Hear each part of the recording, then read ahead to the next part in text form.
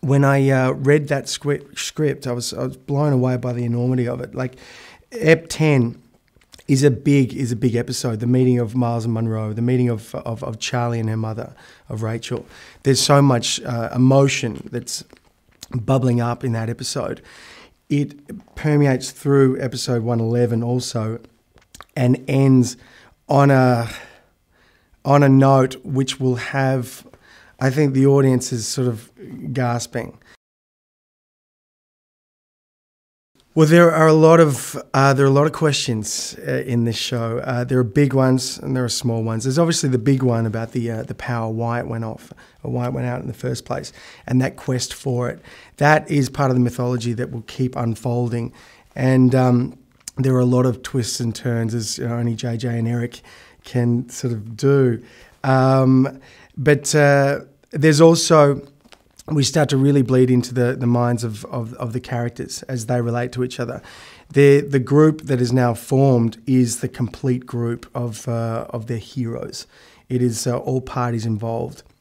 And we start to see the relationships between these people as they meet each other for the first time. Now, there's history amongst these people. There's a history with Aaron and Rachel. There's history also with Miles and Rachel. There's obviously history with Miles and Nora. When you put all these guys in the same melting pot, it gets interesting just to see how these characters clang and sort of combine with each other. Eric has often said that it's all about, it's becoming the namesake, it's becoming the revolution.